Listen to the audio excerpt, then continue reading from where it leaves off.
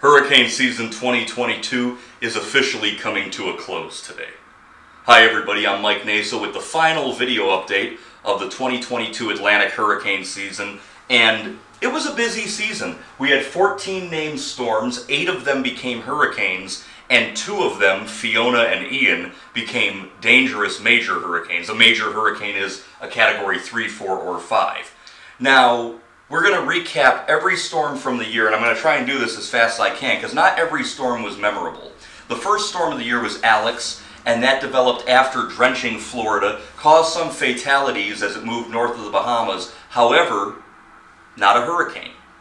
Then we had Bonnie, and Bonnie was an interesting feature because it looked like Bonnie could become a dangerous hurricane for July in the Caribbean, but instead it took too long developing. It struck Costa Rica, Nicaragua as a tropical storm and then became a major hurricane over in the Pacific side. Did cause some problems down there in Central America though.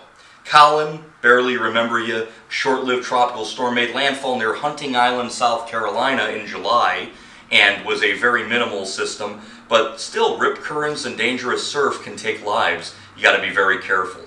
Hurricane Danielle, that was the first hurricane of the season. That was a category 1, and it didn't cause any problems, but it remained out there for quite a long time looping around, if you recall. Earl kind of followed in Danielle's footsteps and became a stronger hurricane, and 2 people were killed from Earl in Puerto Rico when lightning hit their jet ski. Then we had Fiona. Now, Hurricane Fiona was a very dangerous, long-tracked major hurricane, got up to 130 mile-per-hour winds, a category 4, very large and powerful. It made 3 landfalls, the first in Puerto Rico as a category 1, the second in the Dominican Republic as a category 1, and then it slammed into Nova Scotia as a post-tropical cyclone with a record barometric pressure of 931 millibars. We'll see if that's tweaked at all in the final report, but I believe that's a record for Canada for any storm ever.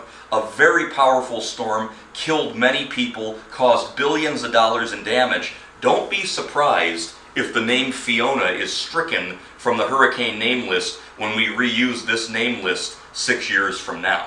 By the way, Fiona was the replacement name for Hurricane Francis back in 2004. So should Fiona be retired, it would be the 3rd F name on this list since this list began in 1980. Gaston, don't even remember him. Honest to God, I don't remember Gaston because of all the chaos that came in September, but it was out there as a tropical storm. Hermine was deadly because it capsized an inflatable migrant ship off Senegal in West Africa, and that ended up killing over 30 people. There was 1 survivor, and it caused a lot of flooding rains to the Canary Islands and some damage. The Canary Islands, that's where that Cumbre Vieja volcano is, and there's the doomsday scenario of that volcano erupting and a landslide into the Atlantic Ocean and taking out the entire Atlantic basin with a tsunami. So anytime we have a system raining like mad near the Canary Islands, you don't want it to rain too much and cause a landslide. So Hermine was memorable despite being very weak. Then we get to Hurricane Ian, clearly the storm of the year. One could argue the storm of this decade thus far. It was a category 4 hurricane, borderline category 5. We'll see what the final report says. Did Ian reach category 5 offshore Florida? Did it remain a high-end 4? I don't know.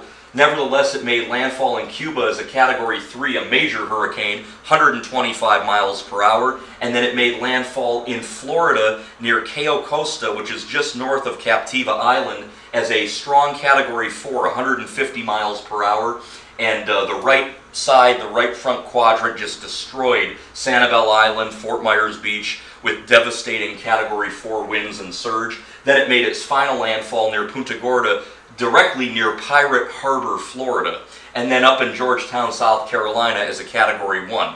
This was the deadliest hurricane to hit Florida since the Great Hurricane of 1935, and it has caused at least $50 billion damage, one of the most disastrous hurricanes in American history. Very anomalous to Hurricane Charlie. Look at the tracks of Charlie and Ian, almost identical. Charlie was much smaller, moved much faster, and was in early August. of 2004, whereas Ian was later in the year, much slower and much larger, and that was why the storm surge that we didn't see with Charley happened with Ian. One of the most devastating hurricanes in Florida history and in American history. Hurricane Ian. No doubt that storm's going to be retired and join the ever-growing list of ice storms that have been retired in the last 20 years or so. Hurricane Julia. Now, Julia could have been a major hurricane for October.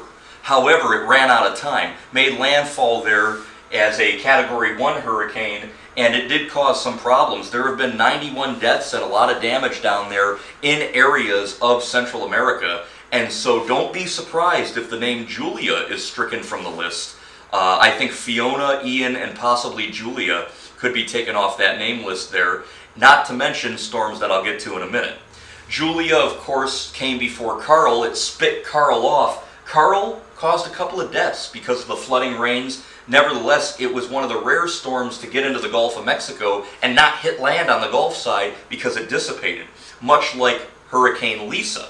Hurricane Lisa also fell apart after making landfall near Belize City as a Category 1 hurricane.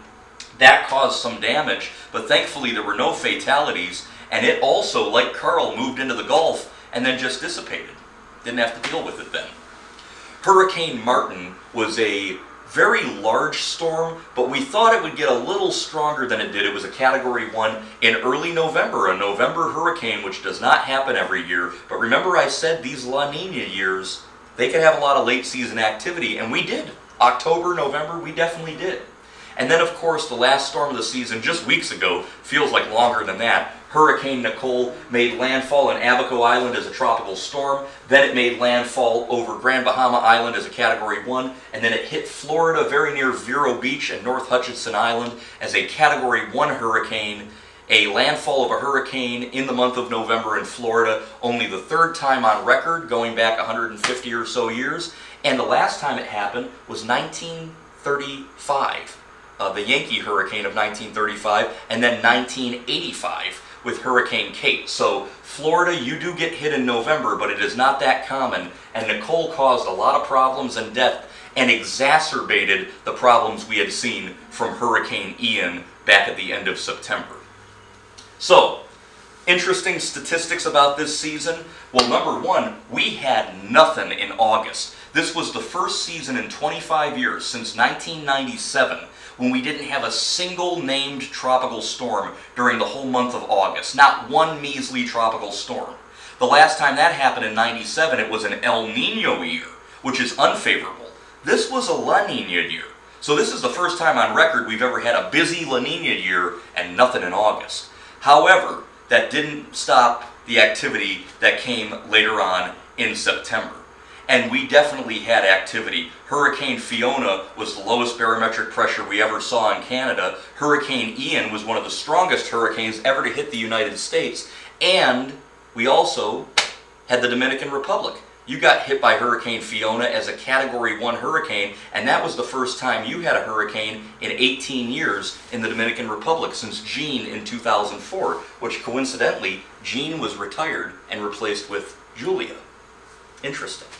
I thought we'd have another major hurricane in October. I was wrong, maybe November. Did not happen, thankfully. I think Hurricane Julia could have been, had it had more time over water, and she lost her opportunity there, but still caused a lot of problems. So Hurricane Ian definitely takes the cake, the storm of the year. It's been a heck of a hurricane season, a very odd season. This whole year has felt very strange. A lot of things have been broken, a lot of rules have been broken. We didn't have anything in August, but then we had a lot in September. We had a hurricane in not so great conditions become a monster off Florida. Nevertheless, I'm Mike Naso, and that's the latest on hurricane season 2022. We'll see what 23 has in store. Take care.